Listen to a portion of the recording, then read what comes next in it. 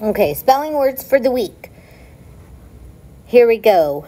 1, unused, refresh, dislike, replace, unpaid, redo, disorder, unplanned, distrust, rewind, untrue, unload, recall, displease, uneven, rebuild, restart, uncover, untidy, discolor.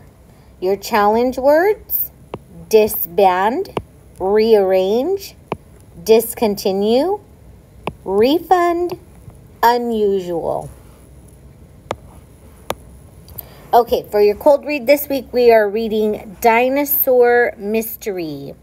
The team of 14 paleontologists met in Buenos Aires, Argentina. They drove 14 hours to the dig site in the rugged land of Patagonia. A site is a place where scientists dig for treasure. A dig site.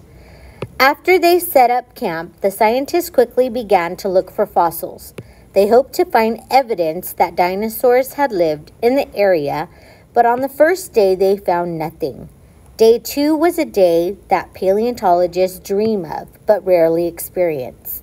A team member spotted something lying on the ground. Could it be a dinosaur egg? The scientists were absolutely thrilled. They actually found hundreds of grapefruit-sized dinosaur eggs that had turned to stone.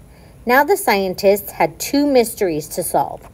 Why were so many eggs in one place, and what kind of dinosaurs had laid them? The first mystery was fairly easy to solve.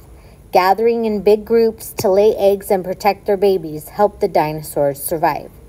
The scientists knew they had found the nesting site of hundreds of dinosaurs, which covered acres of land. Why had the eggs not hatched?